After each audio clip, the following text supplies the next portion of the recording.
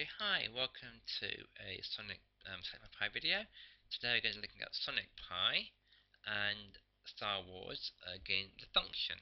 So I defined my function called p-time like in the other one, n and t. So n is the note and t is the time. So in my function, I play note n, which is there, and I release it after t seconds, which is there. T is defined through the thing. So it says things what's T, and T, well, Q is our T here. So Q is the crotchet times 3, so 0.3, 0.15. Crotchet is worth 0.3.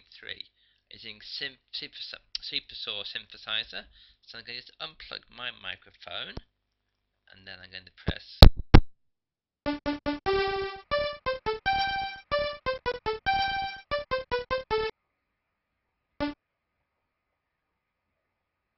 And we'll do it again. Obviously didn't catch up, so we'll do it again.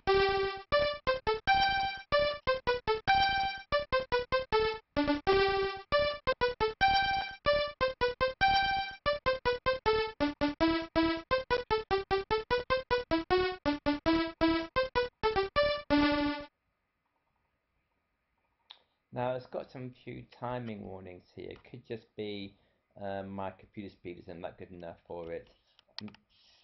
Let's hit it again. It's got a few timing issues there, so I'm going to put my computer's not brilliant. So I'm going to change synthesizer for a new one. I'm going to go for TB303, one of my favourites. And then I'm going to just select it. I'm going to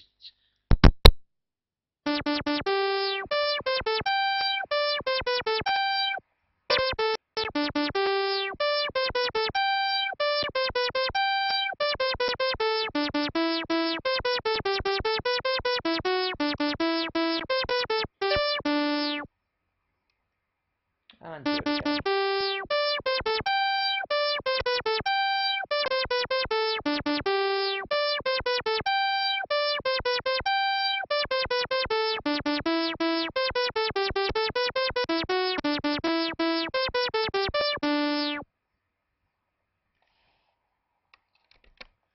So that's Sonic Pi and a function. I quite like Sonic Pi. It's good for doing programming in classes.